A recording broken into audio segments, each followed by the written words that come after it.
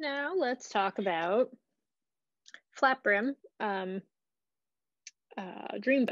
So this is a blend of Syrah and Cab Sauv, and it is heavy and deep, but not as heavy and deep as Syrah and Cab Sauv can be. So this is, what did they say about this? They picked early, which meant that the acidity level was a bit higher than it. They did not do much throughout the process, obviously. It's natural wine. And they aged it in neutral oak. So it's not having any of like the traditional oak that you would think of with like I guess this is Oregon Cab Sauv, but still like from the region. However, on the nose, it is deep and by, I would say, American standards, pretty rustic. It's got like tobacco, it's got leather, it even has like stone, which I don't normally get in these regions. I can't tell you what type because I'm not a stone person. Those are the main, oh, and then obviously it has like black fruit, so blackberries, pretty brambly.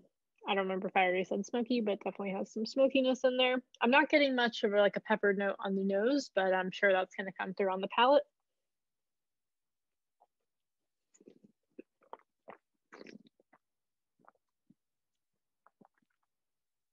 This is such a perfect winter wine. This wine to me tastes like winter. Put me with a stew. I've got this leather tannin action going on. It's nice because it's not so tannic that it's like, holy crap, I need some like very specific fatty food to go with it.